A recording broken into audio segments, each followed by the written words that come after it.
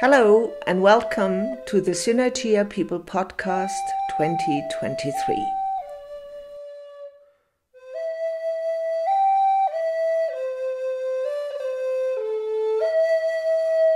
I'm Mark Nelson. I am currently the chairman of the Institute of Ecotechnics. I am also involved in Wastewater Gardens International. I was a Biospherian at Biosphere 2 for 2 years during its first closure mission. And currently I'm helping manage an organic orchard here at Synergia Ranch, involved in projects with wastewater gardens and ecotechnics around the world. How did you get involved with all these other people around Biosphere 2, Synergia Ranch? When did you first meet? Well, it was one of those lucky coincidences. I was looking at some works to do with the inner work. I met a woman who had worked with the Theater of All Possibilities during their brief incarnation in New York City in 1968. And she was on her way out to New Mexico where they were going to start what became Synergia Ranch. And she gave me the address of John Allen. I was 22 years old and I wrote him a letter because I didn't want to do the conventional career options on the table. And I also was thinking I might need to leave the country because of the Vietnam draft. Everything sort of worked out in a very wonderful way. I came out here for a 3-day trial period in October 1969, which extended to a month. And then by then I could see that this way of life, this approach really kind of exceeded expectations. What was this way of life? If you would have to describe it a little bit more. Yeah, I'm happy to describe it because it was music to my ears since my family, first generation, really poor, struggling Jews from Eastern Europe who doffed the traditional religion and became idealistic socialists, etc. But their program for especially the young boys of the family were to become some kind of professional, preferably a medical doctor, if not a professor or lawyer. And so that kind of hung over my head. Now, I'm a younger brother, so my elder brother ticked off all those boxes, which maybe gave me some freedom to think I could do something else. So typically, I took all of the pre-medical courses at Dartmouth College, but I majored in philosophy and partook of the 1960s energy, which was the birth of the modern environmental movement. And also kind of a turning away that a life of material comfort and consumption was not the be-all and end-all. This Institute of Ecotechnics, which you're still heading today with others, what is it all about? As it was explained to me when I came in October 69 to Synergia Ranch, the idea was 3 lines of activity, one being enterprise to support yourself, working on theater, which was kind of like an artistic bond for the community, and also subsidiarily, it's great psychotherapy, group therapy, and of course a very powerful art form in itself. Yeah. And the third line of work was on ecology.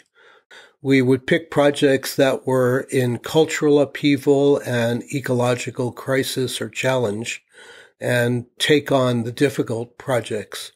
And the vision of ecotechnics was kind of simple. And we would try to, bring technology and ecology in a much more harmonious relationship.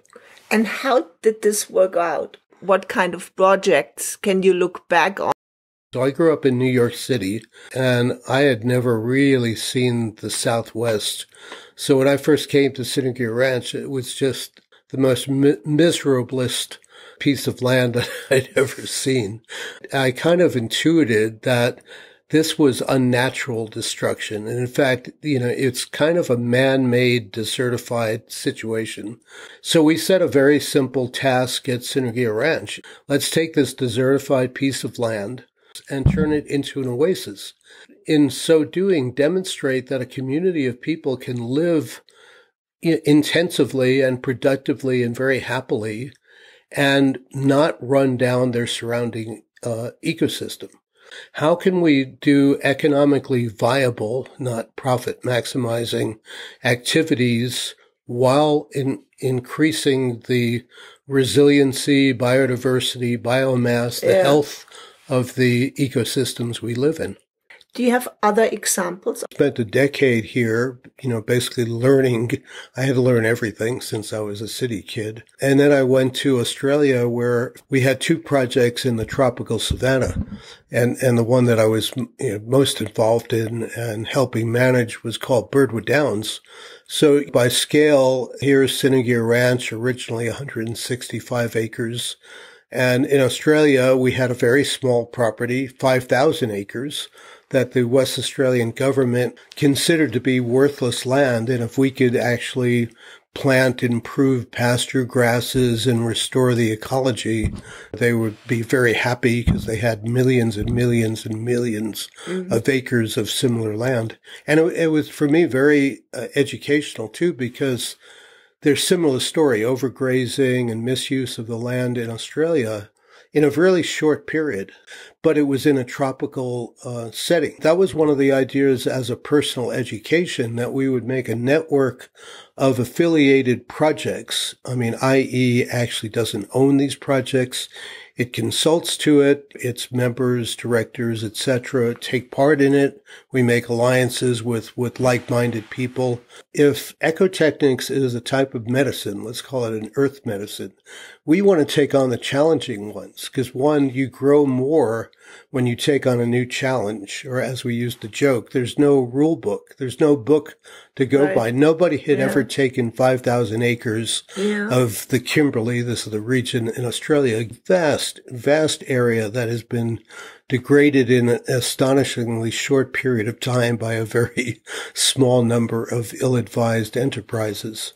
How does it look now in Australia? Well, I mean, it'd been called the pastoral gem of the Kimberley. So, and it was a condition of us getting freehold. We had to plant improved pasture grasses and learn everything about how to run a tropical savanna project with horses and cattle and seasons that are really challenging. I mean, super hot and dry for 8 months of the year, very concentrated wet season. We really transformed that property and made a demonstration that it can be done. So how does this Institute of Ecotechnics relate to Biosphere 2? The thing about Biosphere 2 is maybe we haven't done a great job of telling our story. People kind of think Biosphere 2 is like a mushroom that suddenly sprouted in the desert. Well, not really, because the Institute of Ecotechnics had been doing work around the planet in similar ecologies for 15 to 20 years. Institute of Ecotechnics consults to a sustainable forestry project in Puerto Rico. And our research ship, the Heraclitus, which had traversed a good portion of the world's oceans by the time of Biosphere 2. So we actually had ground truth, practical experience in a number of the key biomes that went into Biosphere 2. And also as part of the education and mission of the Institute of Ecotechnics, we had started convening international conferences. And we started with the biomes. We had a 1976 ocean, then deserts, mountains, jungles, rainforests, Planet Earth conference. So we also, knew a network of creative scientists, engineers, thinkers that we could call on. Because Biosphere 2, it's an order, at least an order, maybe 2 or 3 orders of magnitude, more ambitious, more expensive, and perhaps more singularly significant than even the ecotechnic projects. What was your goal with Biosphere 2? Oh, let's do a little count here. Number 1, we want to make a biospheric laboratory where we could do research on intensively studying the basic processes that operate our biosphere. How does a biome operate? And if you build a rainforest from scratch, how does a rainforest interact with an ocean and a savanna? Number 2, If you make an artificial, a synthetic biospheric system, you're going to need a lot of technology because a lot of what the Earth and our global biosphere does is excluded. We're going to have an experiment to redesign the technosphere. Let us demonstrate a technosphere that can support life, a biosphere, without polluting and damaging it. Number 3, we want to inspire the people of planet Earth about the preciousness of what they take for granted, environmental technologies. Now, if you're insane enough or inspired enough to want to build a mini biosphere, you're going to have to figure out technologies that help make the system work. Right. So, we anticipated that one of the payoffs for the investors into Biosphere 2 and another beneficial outcome is that we would be on the forefront of beneficial technologies to keep water clean, to grow food intensively without using chemicals and polluting the system. You were one of these 8 people who entered first this Biosphere 2. Why 2 years? Several reasons. One is that you have a succession of seasons. The seasons in Biosphere 2 were a little bit more complex because we had biomic areas modeled on places very different in the planet. And we had an agricultural system, and it was largely sunlight driven. So 2 years meant that we went through the seasons twice. And of course, we were thinking about eventually, if the human destiny is, as I think it is, our payback to our global biosphere is to seed biospheres, take biospheric life with us. 2 years is the likely time of a Mars return mission. A Mars return. Okay. Yeah. How was your experience? Well, so you had constantly challenges to overcome. What does this do with you? Well, I would say it's about 90% heaven. If heaven is defined as living in an incredibly beautiful world and feeling, that everything that you do is meaningful, which it is, because in a small world, there are no small actions. Everything has an impact. And 10% may be deprivation. You don't get to travel. You don't go to run out the airlock doors when it snows to make snowballs. And, certainly the most difficult thing is only having 7 other physical human beings to interact with.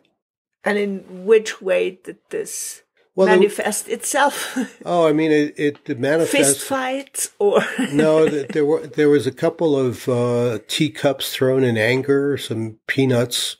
A couple of people were spat upon. This I only learned from another one of the crew members' book, years later. But there was a power struggle on the outside. Biosphere 2, first off, we expected it to be a very quiet research project.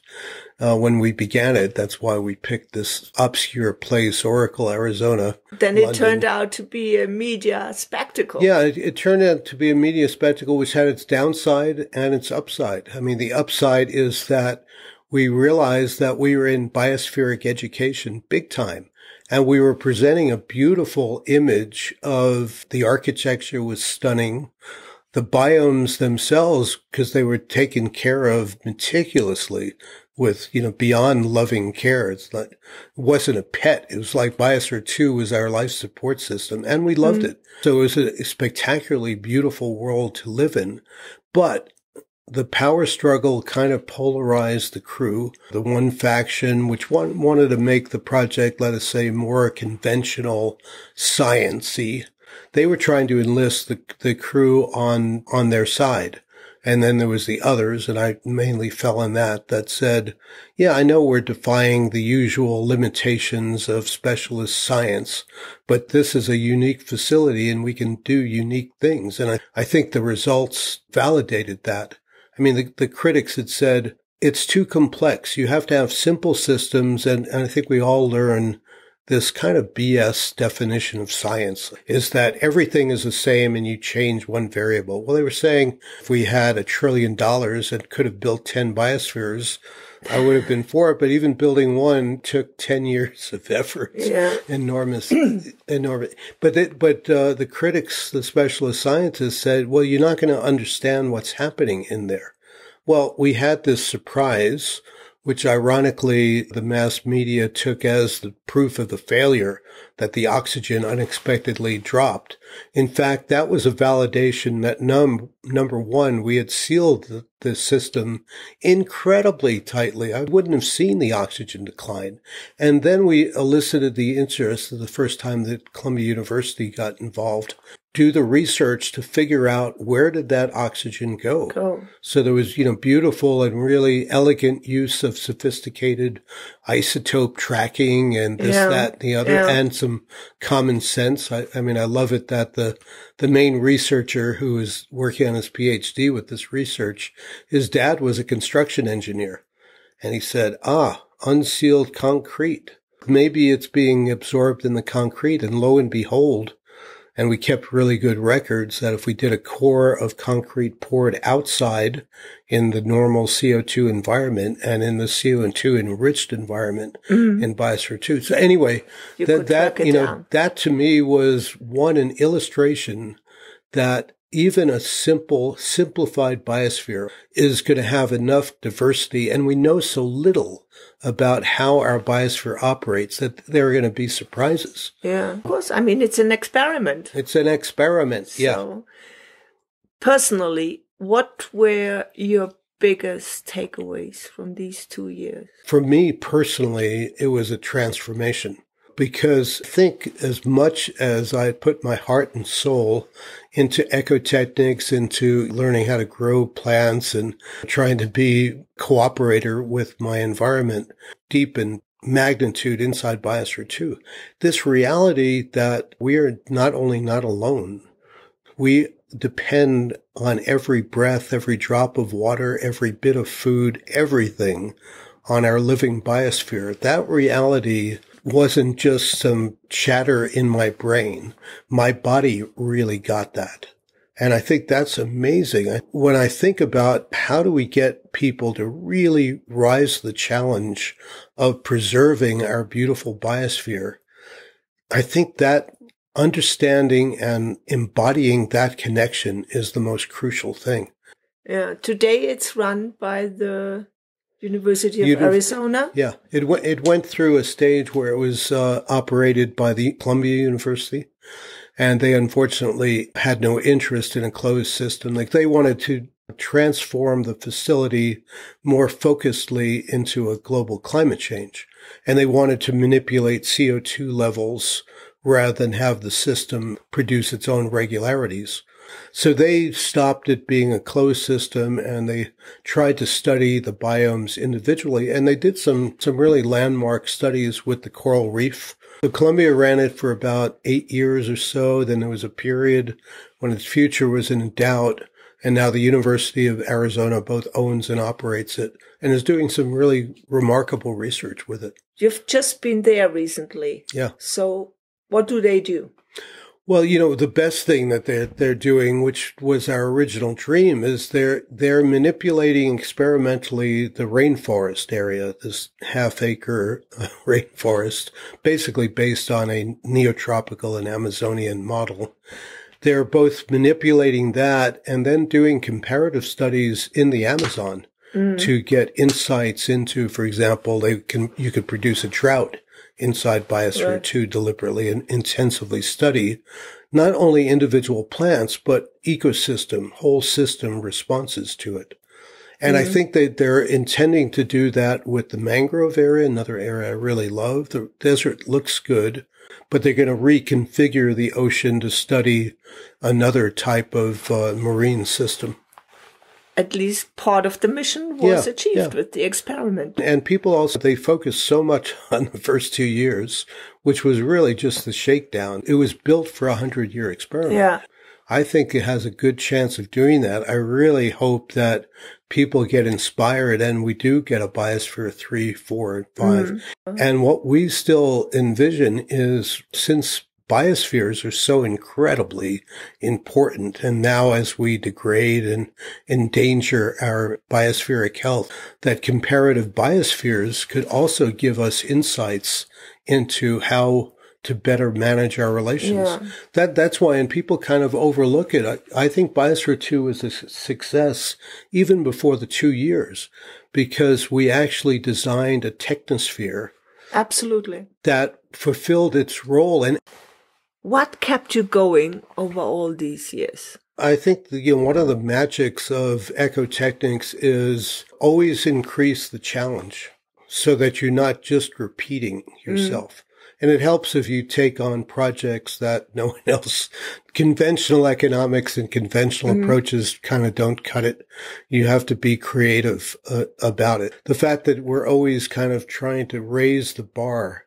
What are you currently working on here at the ranch? We do have economic viability challenges here and there. We're in the middle of rebuilding the Heraclitus and getting it to be seaworthy for a few more decades of marine research, oral histories, cultural documentation of sea people.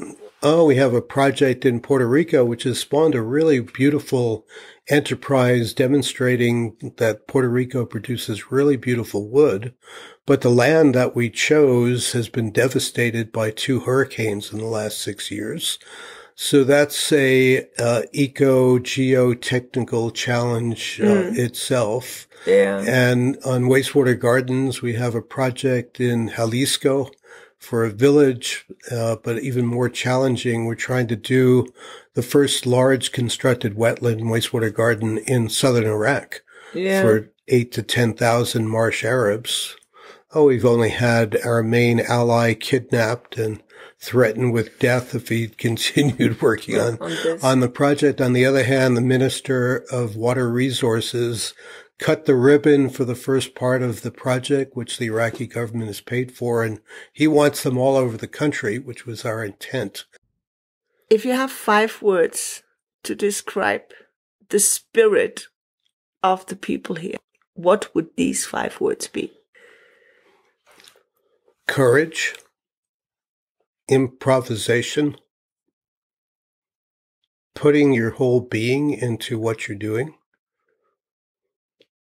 synergy, being willing to listen to other people and integrating with a bigger whole. And I think also exploration. Thank you. My pleasure.